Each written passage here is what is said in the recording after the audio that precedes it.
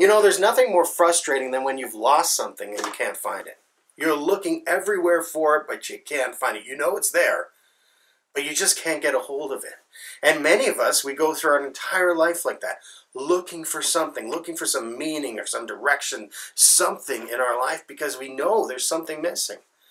And we try to fill it with career, we try to fill it with a relationship, we try to fill it with family, but we just can't seem to find it. Every time we try something else, it just comes up short. And you know, Jesus said to us, he said, I have come that they may have life and that they may have it more abundantly. And isn't that what we're searching for? Life more abundant? A more fuller life? A life more full of joy? Isn't that what we're looking for? That's what we're searching for. But why does it seem like we can't find it? You know, the reason why we can't just seem to find it in career or relationship or family is because all have sinned and fallen short of the glory of God. We've missed the mark. We've missed the mark, and we just can't seem to get there on our own. Because we can't. Because we're a mess. And we need Jesus to come into our life and clean up the mess. To fix us from the inside out. You know, the scripture says, for the wages of sin is death, but the gift of God is eternal life through Jesus Christ our Lord. The wages, the payment for our sin is death.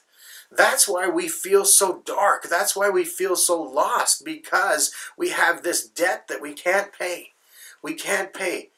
But the scripture says God demonstrated his own love towards us, that while we were yet sinners, Christ died for us. Jesus went to the cross before we even found him, before we even realized how dark and how desperate we were. And all we have to do to find him is to confess that Jesus Christ is Lord and believe in our hearts that God has raised him from the dead, and we will be saved.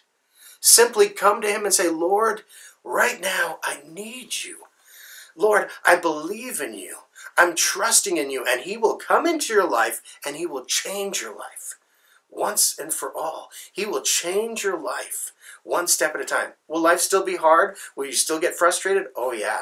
But you know what? He will fill your life with that abundant joy that we all desire. Our life will be more abundant. And that's what we're looking for.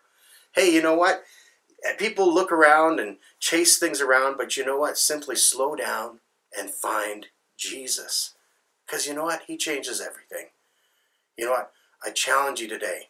Reach out to him. See what he can do in your life. Trust me. He'll change your life. God bless you.